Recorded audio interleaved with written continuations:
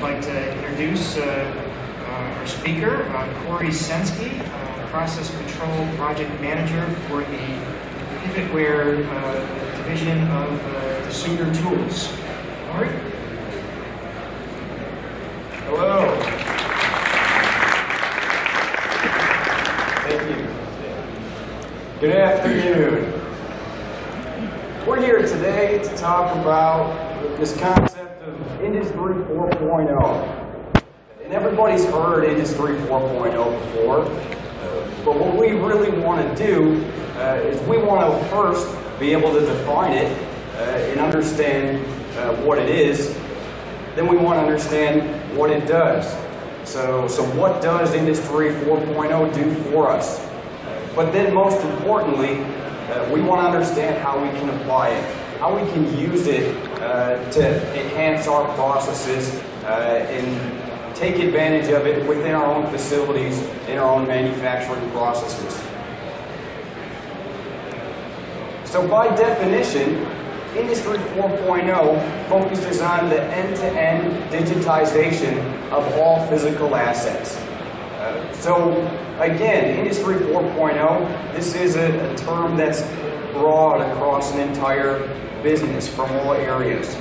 What we want to do is we want to understand how it relates directly to manufacturing, how it helps us produce better products at lower costs than before.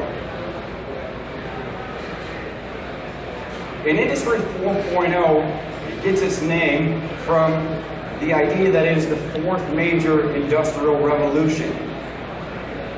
And when we look back historically at all the industrial revolutions, one thing is very, very important to note. If we take a look on the very far right side, it also shows the degree of complexity of each of these industrial revolutions. So first, starting with the first industrial revolution and the invention of steam power, and being able to use steam power to help power our manufacturing plants and allow us to do more with more energy. The second industrial revolution was the invention or the idea of the modern assembly line. So now somebody came up with the idea that rather than having one person build a product from start to finish, if we could divide that labor and create specialized tasks, we could build better products because each operator could be better at building the one thing rather than the entire product. Then there was the third industrial revolution, which was the integration of PLCs, really the first computer that was introduced to manufacturing. So PLCs allowed us to do repetitive tasks. It increased our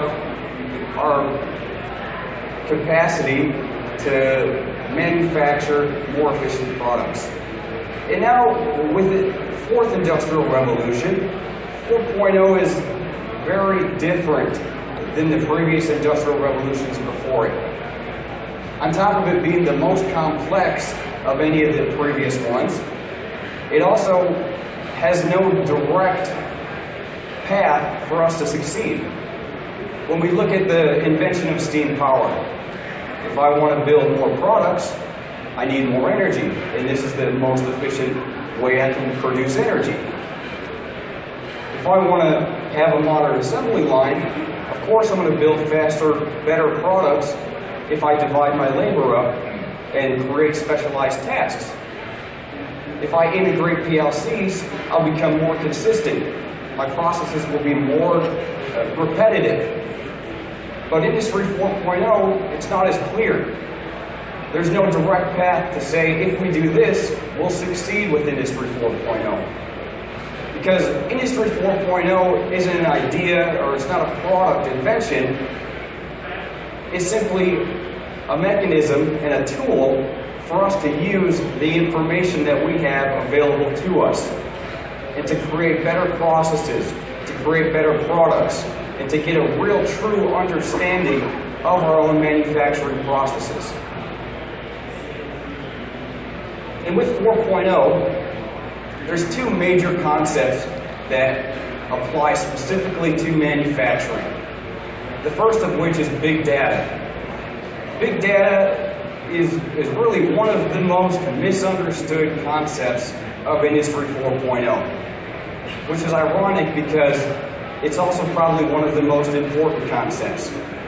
Because big data is going to give us the information to help us create better internal processes, to get a real understanding of all aspects of our production. So again, following the same thing, first we want to understand what it is. Big data is data sets so large and complex that it becomes difficult to process using on-hand data management tools or traditional data processing applications. With more and more smart devices being integrated into manufacturing, that means more protocols, more communication types, different communication methods, and we don't have the tools in place to be able to accept all this data and to be able to interpret it. And really, big data is all of this information that needs to be configured, it needs to be analyzed. And we need a mechanism and a platform to analyze it. But when we get down to the very, very fundamental level of big data, the very thing that it solves is time to decision. Time to decision is the time it takes us to identify a problem and use analytical data to solve that problem. And big data is the best way, the easiest way to improve that time to decision. But it needs to be done and it needs to be organized in a way that we can easily access the information we need, and it includes all aspects of that information. In big data, just like Industry 4.0, it applies to all areas of business, from marketing to sales, products, to the actual manufacturing process itself, and even the service. And here are two real champions of using big data. They use them in completely different ways, but both are considered industry leaders. First, Amazon. Everybody knows Amazon. And if you've ever been searching for something on Amazon, let's say you're searching for a TV. You want to buy a new TV for your living room. You do your research, and ultimately you don't buy the product. But a week later, you're now using a different website, doing something completely different, maybe looking at a news article. And you scroll down to the bottom of the page, and there's Amazon. There's an advertisement for a brand new TV. How did it get there? Amazon is using big data. They're using it to create custom, unique marketing plans directly pointed at you. They knew that you looked at that TV. They knew what you were looking to buy, and they're using the data to be more efficient with their marketing efforts towards you. But Amazon also uses big data on a macro scale. So instead of just creating this unique marketing plan for you, they now take all the other people that were looking at TVs and they look and see what they ultimately purchased.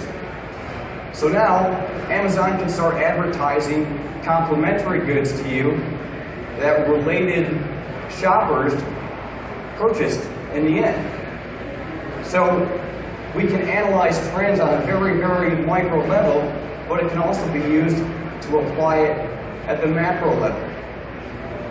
And with Amazon, they're using big data, and they're using it and hoping to see that immediate payback. They want to see it within a month, within a week.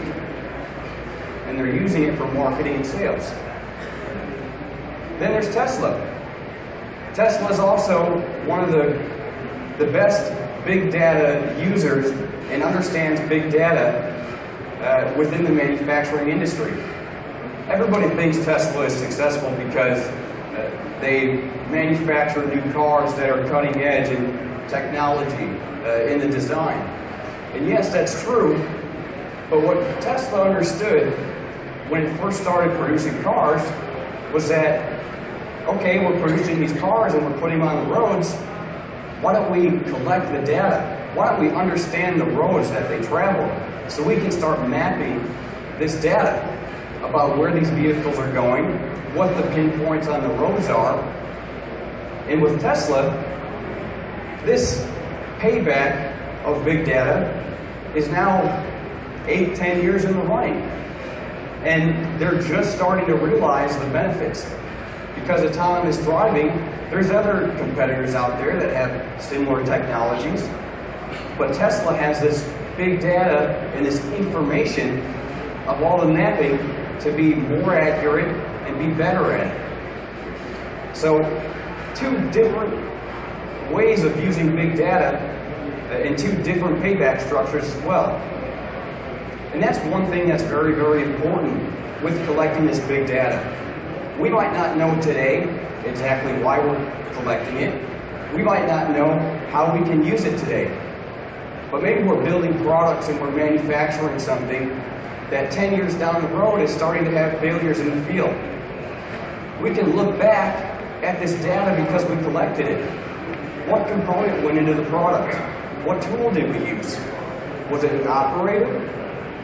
We can use this to get a real understanding and look back to make better decisions and help us ultimately produce better products.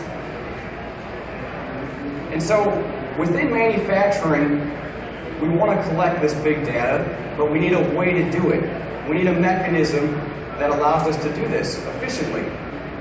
And with the introduction of more and more of these smart devices into our manufacturing environment, these devices are now producing signals, they're giving us more information about what they're doing.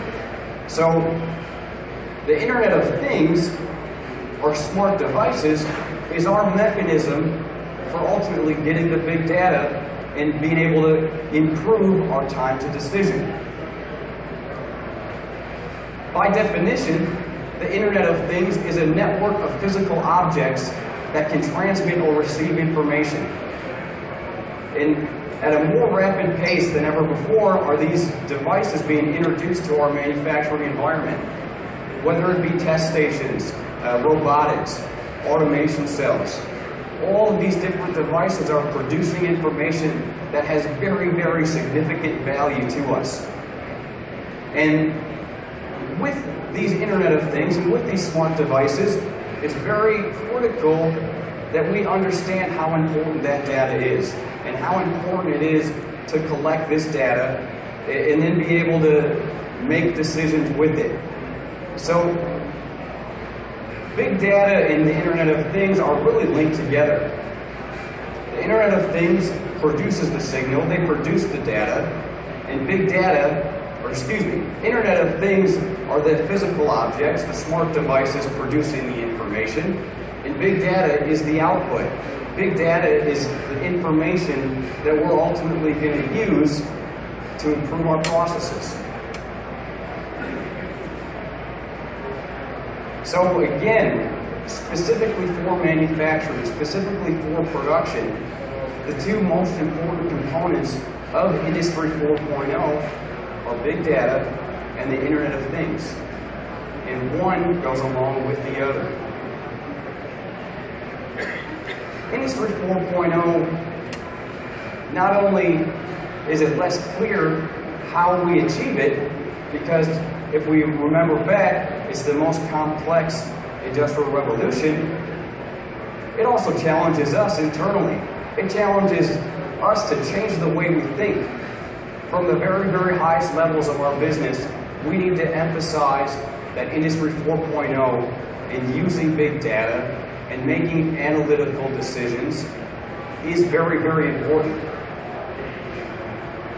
Harvard Business Review, considered an expert on big data, says what really matters more than the type and the quantity of the data is establishing a deep corporate culture of evidence-based decision-making.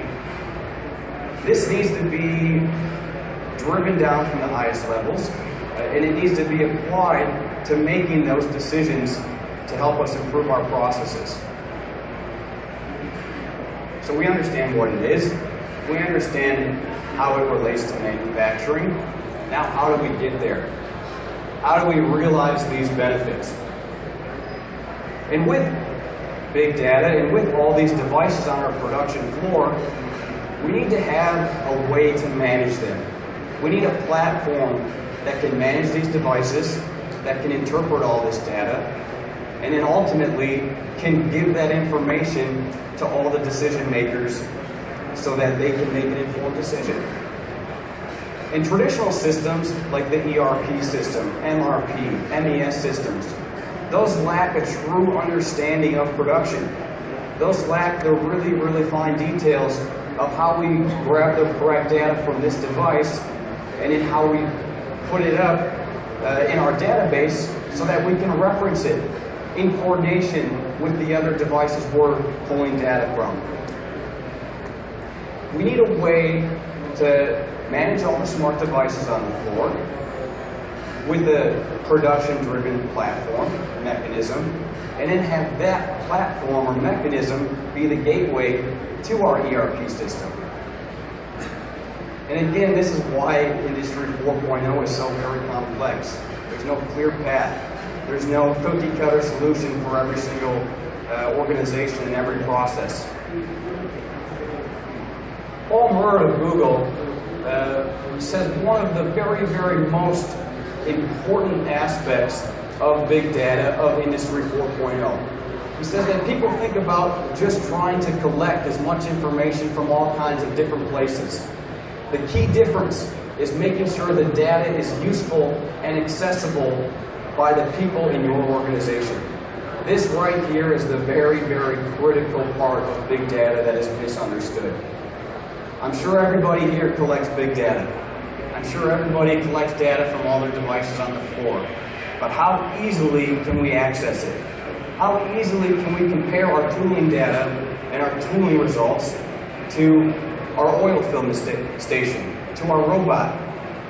How can we make a decision that it impacts our entire production floor without seeing all aspects of this information in one location, in the one platform? So I can filter, manage, and manipulate this data to understand how it impacts the other portions of my production floor. And luckily for us, there's an organization called PwC. PwC conducts the largest survey of manufacturing Industry 4.0 efforts. They've sent the survey to over 2,000 people, covering over 9 manufacturing industries. And they give us the blueprint to achieving digital success. How do we get from A to Z? How do we understand this data? Then how do we capture it? How do we capture it? How do we It's different than us purchasing a robot. I can apples to apples what this tool does compared to this one. How long this tool will stay in production and how often it needs maintenance. With software, there's no apples to apples comparison. We need to understand what factors are important when we're making this software decision. How flexible is it? Who can access it? What's it going to do in 5 years? Because we want to avoid this repetitive overhaul of the systems that we use. We want to avoid that trend of every 10, every 15 years, completely starting from scratch. We want a solution that will grow with our company, with our production. And that's what's very, very different about making a software decision versus making a physical equipment decision. So why are we qualified to talk about this? Why is Desoutter here today telling you about Industry 4.0? Well, Desoutter has been in manufacturing for over 100 years. Here's Dave Gardner from Desoutter to tell you a little bit more about our organization.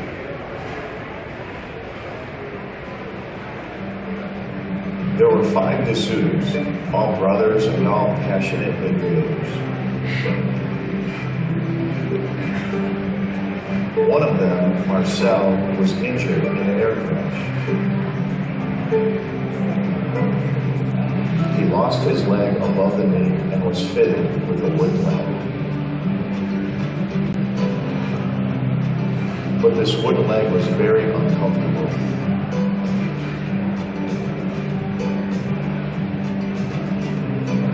younger brother, Charles, thus designed for him a new leg made of durable.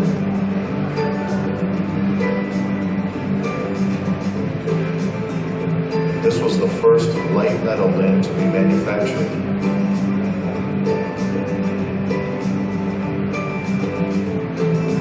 It was much more than a metal limb, but an innovation that made Desoutter a forerunner in the industry.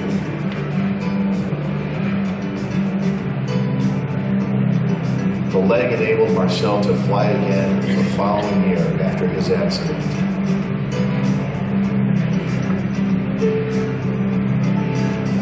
Artificial limb factories were established in 1914, and Marcel became the first managing director.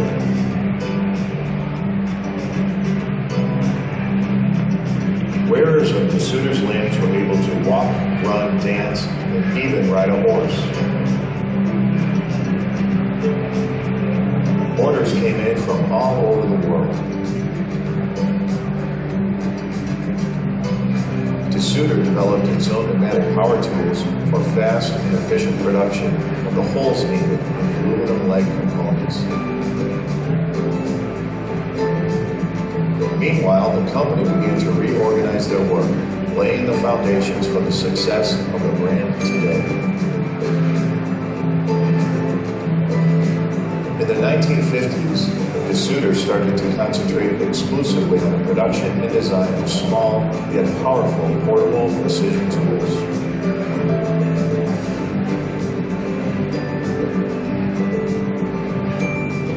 Shortly after, with an increase in demand, the company began to export overseas. Desoutter, 100 years of innovation. So Desoutter has always prided itself on being a very innovative company for creating innovative solutions for manufacturing. And most recently is pivotware process control. Pivotware, if we remember back from the other slide, we need some sort of mechanism, some sort of gateway to be our interface between